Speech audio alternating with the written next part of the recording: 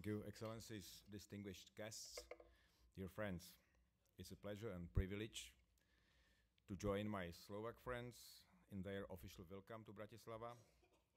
The Czech Republic, which now holds the presidency of the Visegrad Group, is proud to continue in what has become a presidency tradition in endorsing and supporting the GLOBSEC conference. Over the years, GLOBSEC has become a major achievement, maybe the biggest similar security conference in this part of Europe.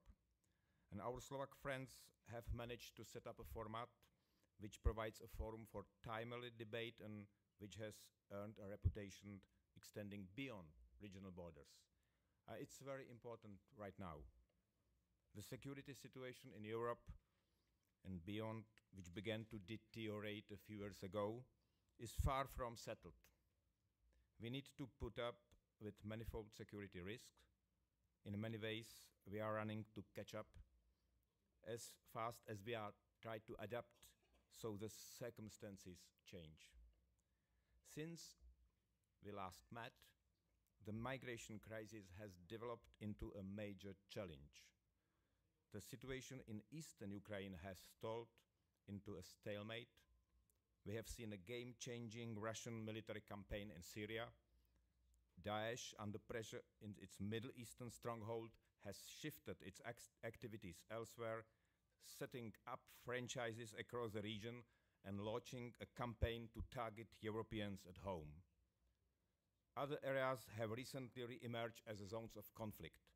Nagorno-Karabakh is in southern Caucasus being one prominent example.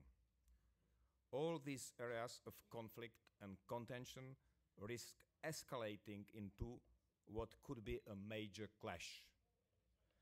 To succeed in our mission, we will need to come up with responses which are carefully considered and prudent. The great benefit of GLOBSEC lies in its contribution to the framing of such responses. GLOBSEC provides the opportunity for vital informal dialogue across borders, across professional occupations, and across ideological divides. A dialogue which stimulates original ideas, some melting pot, as was said, and ideas from which we can all learn. I wish you all an enjoyable experience. May you make the best of discussions both in conference rooms and in more informal settings. Thank you.